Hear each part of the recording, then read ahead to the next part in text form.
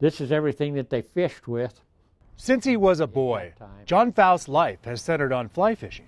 But it was his role in a movie that created an explosion in Montana's fly fishing industry. I started tying flies for Bob Ward's when I was 9 years old. I started actually tying my own flies when I was 6 or 7.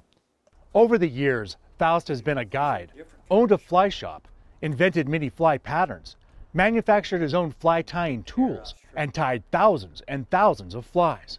A career that has shaped and touched many anglers in the Bitterroot Valley and beyond. I wouldn't say I was a fly fishing legend. I catch my share of fish. I'm probably better known in the fly tying industry than I am in the fishing business. One of Foust's biggest achievements came in 1992 when he created a robotic fish that ate Brad Pitt's fly and triggered a boom to Montana's fly fishing industry. All I did is make that fish come up and eat that fly.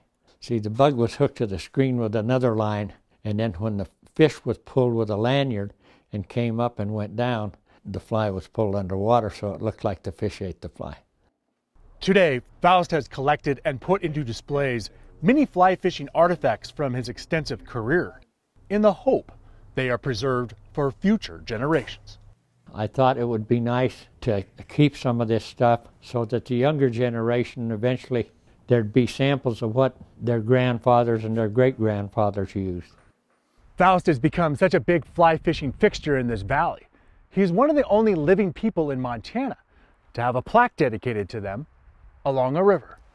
You know, I didn't know I was such a great guy until they did that. You know, I thought I was just one of the local fish bangers.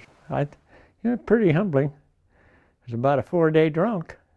And while Foust is modest, it is fair to say, at least in the Bitterroot Valley, he is a fly fishing legend. I'm Winston Greeley, out among Montana's fish, wildlife, and parks.